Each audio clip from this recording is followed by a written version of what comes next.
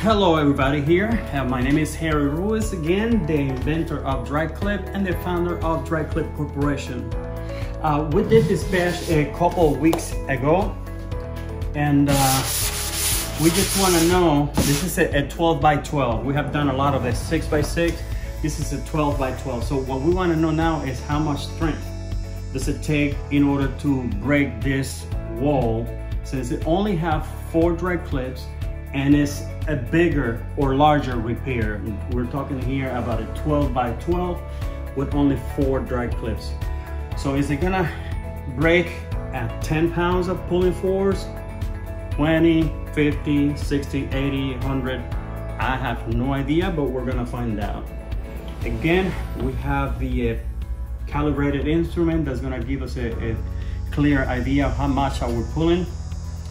And we're gonna do it, and we're gonna start now.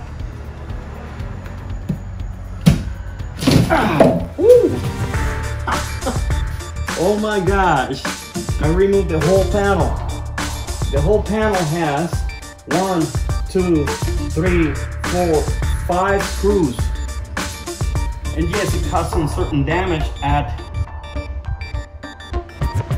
we're here at 84 pounds. Not be darned. Well, the truth is I already have to replace this panel because I have so many repairs. But here we go. I'm pretty sure this could have made it to 100 pounds. But we can see already that there's some damage and it cracked right in half. But this is a 12 by 12, exceeded 80 pounds.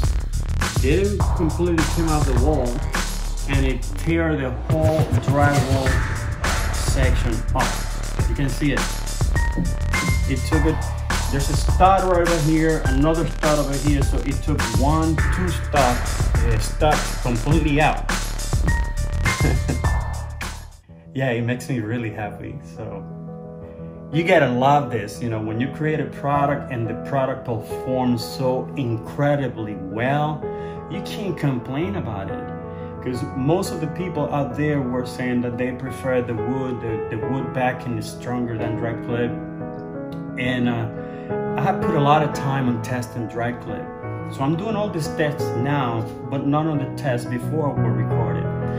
So this that's happening right now is something that happened before, but I didn't have the solid evidence because I was just developing the product and testing, developing the product, and mainly just making the product DryClip more efficient, more reliable, more durable.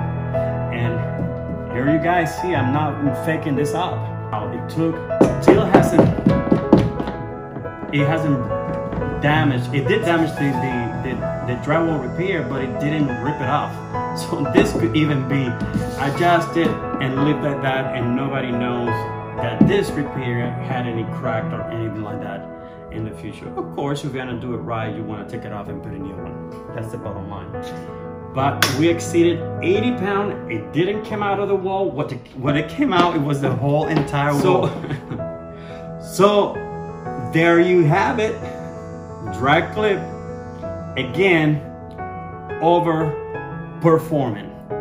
So see you guys later, and until the next time. Oh, by the way, make sure that you share, like the video, follow us on Instagram, like us on Facebook, and visit our YouTube channel, which is DryClip Corp.